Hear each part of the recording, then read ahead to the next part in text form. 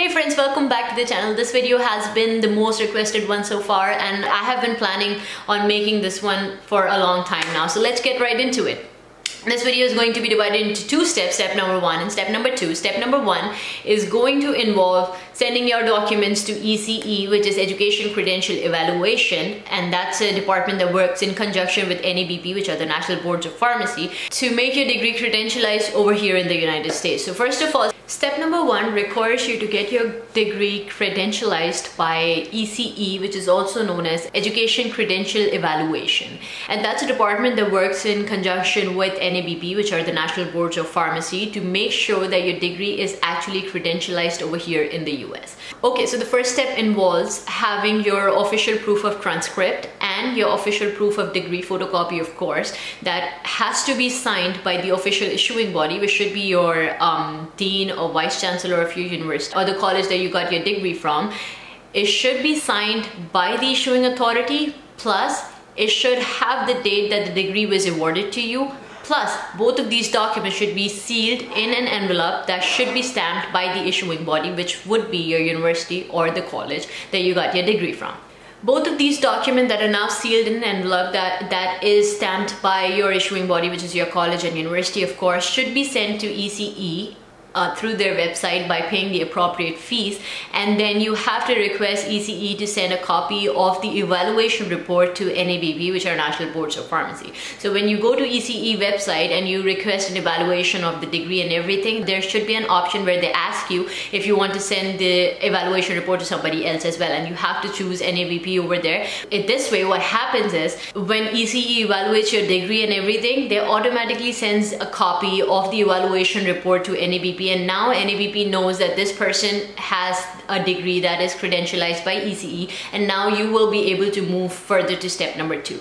But you cannot move to step number 2 unless you have received the credentialized report or the evaluation report, as you may say, from ECE. Now comes step number 2. So in step number 2, you have to send, once you receive your ECE evaluation report, so they send one copy to NABP and they automatically mails you one copy to your house. It's optional, but I would say you should also request a copy of the evaluation report mailed to your physical address, which would be here in the United States. So once you receive your evaluation report, which usually takes about like from 3 to 6 months, it took me, I think, 3 to 4 months in my case, but everybody is different. And in times of COVID, there should be something going on in their department as well. So I'm not pretty sure about it, but it usually takes about 3 to 6 months. So once you get the evaluation report, you have to move to step number 2. In step number 2, you have to submit a photocopy of your official transcript and a photocopy of the ECE report, just to be safe side.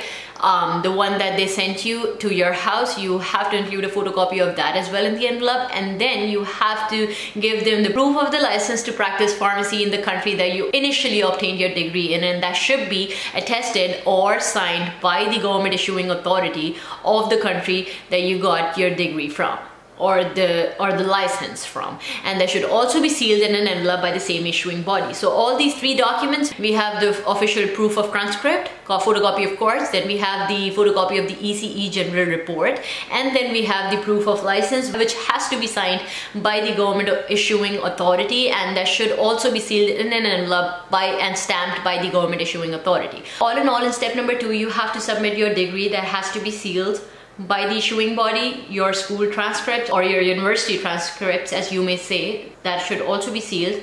The licensure or the registration of the pharmacist in the country you obtain the license in, that should also be sealed.